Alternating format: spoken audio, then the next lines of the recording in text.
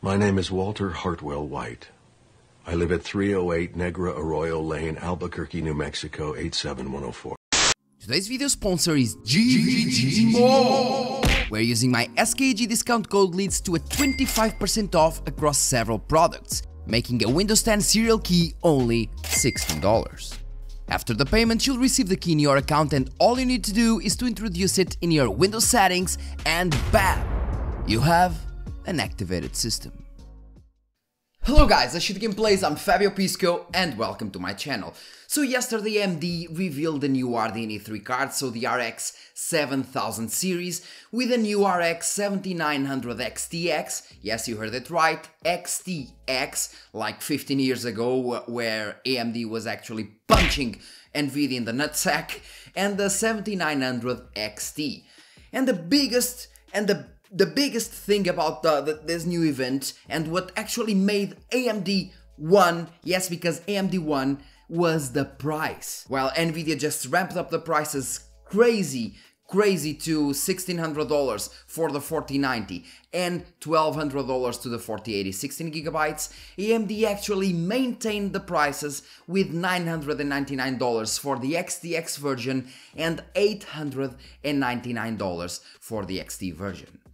And well, we can actually argue that the XT version is the non-XT version of the XT version that is called now XTX.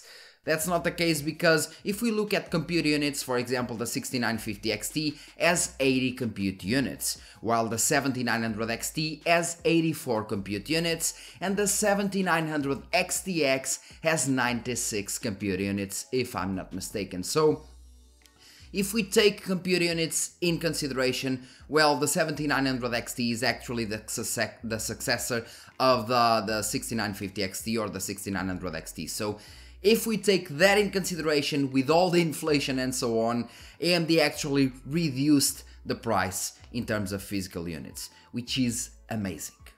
And they can maintain and lower the prices because they're now using chiplet design, like on the Ryzen CPUs. For example, the previous CPUs were using monolithic dies, just a big die. While the Ryzen CPUs, for example, use several dies. They have one die for the cores, one die for the input and output, and so on. That's how they work. And usually the input and output use a cheaper die in order to save money, because the input and output doesn't really need the top tier die. And the same applies now to the Ryzen 7000 series GPUs, at least for the top tier ones like the ones that were presented.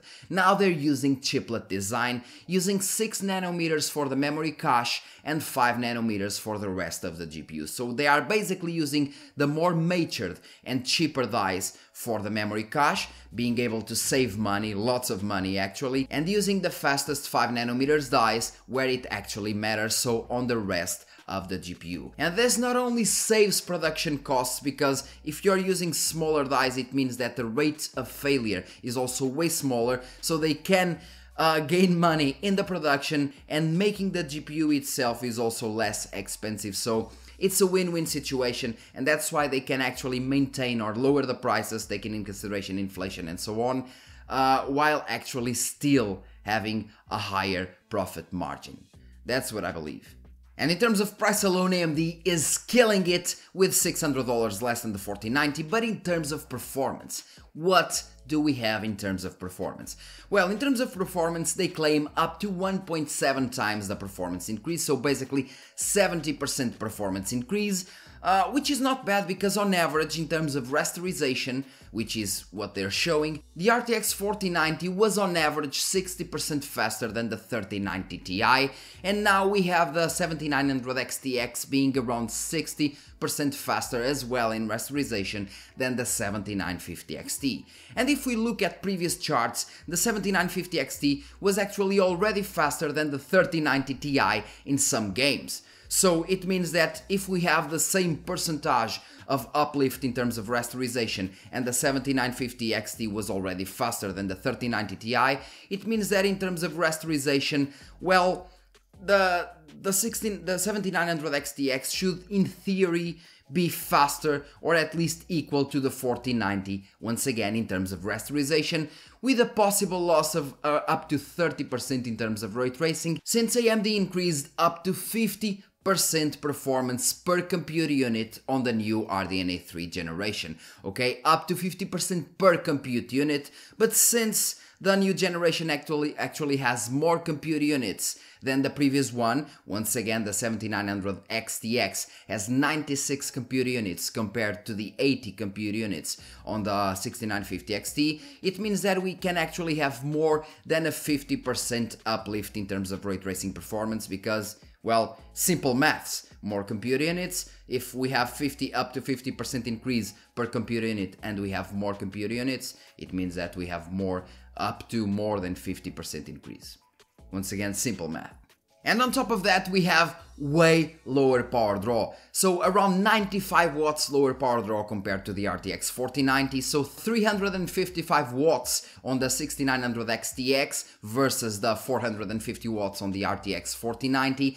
And 300 watts on the 7900 XT, which is just insane. If you actually go to the performance in terms of rasterization, more physical units, more VRAM, everything more actually, and the power draw keeps the same. Actually, compared to the 6950 XT, we have a difference of just 20 watts, so 20 watts more and way less than the 4090. But then there's always that fanboy on top of that saying, well, but what about the LSS3? I won't buy any AMD GPU because drivers and, well, the LSS3 is the future. If you really want the LSS3, AMD just announced FSR3 as well. And once again, they have all those fake/predicted frames technology that they call fluid motion like on the TVs.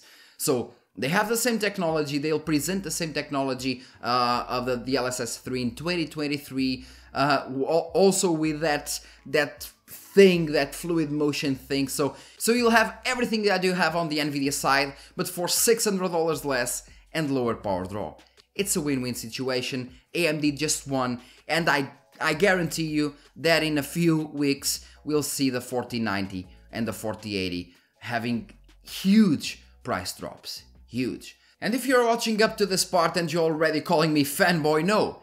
If you don't actually admit that AMD won the game, that AMD won and consumers won, I'm not a fanboy. You're the fanboy. Because as soon as AMD actually presented the product costing $600 less, everyone in the gaming community just won. AMD presented a very good product for way less than the competition, making the competition go for the price war as well, if they actually want to sell GPUs. Price performance, AMD just did what I wasn't even expecting, because I was expecting AMD to actually push $1,200, $1,300 and be greedy and actually try to just get a bit more of what they could, a bit more of profit, but no, they actually aimed for the market share and they undercut Nvidia by $600 while delivering an amazing product. Insane. And that's not even a cherry on the top of the cake, because according to Tech Power Up, well, based on the details from PC World live streams, they say, following AMD's launch on the Radeon 7000 series, it was revealed that AMD has designed the Navi 31 GPU to be able to scale as high as 3 GHz. So it seems that the rumors weren't actually debunked so far. They are actually being... They are actually claiming that the rumors might be true, okay? In other words, it appears that AMD has power limited its cards, as usual, at least for the SKUs that the company has announced so far. This could be for many reasons, but most likely to try to find a balance in between power and performance. And this is obvious. The point here is that the new GPUs are actually clocked lower than the previous RX 6000 series, while we have, for example, the 6950 XT at around 2.5 GHz, we have the 7900 XTX at 2.3 GHz and the 7900 XT at 2 GHz, meaning that obviously we will be able to overclock them at least like 300-400 MHz. I believe that 300 MHz will be doable, and in cards such as these ones with a big amount of compute units, it will make a huge difference by overclocking 300 MHz. I do believe firmly that we'll have more than 10% performance increase with the overclocking on these GPUs, maybe with 100 watts power on top of that. So 450 watts for over 10% performance increase seems completely fine to me. And well guys, thanks a lot for watching. Don't forget to like, subscribe and share this video. Leave your comment in the comment section because that is really important for me. And well, see you in the next video, which will be really interesting. Now finally a new GPU or CPU comparison. See you.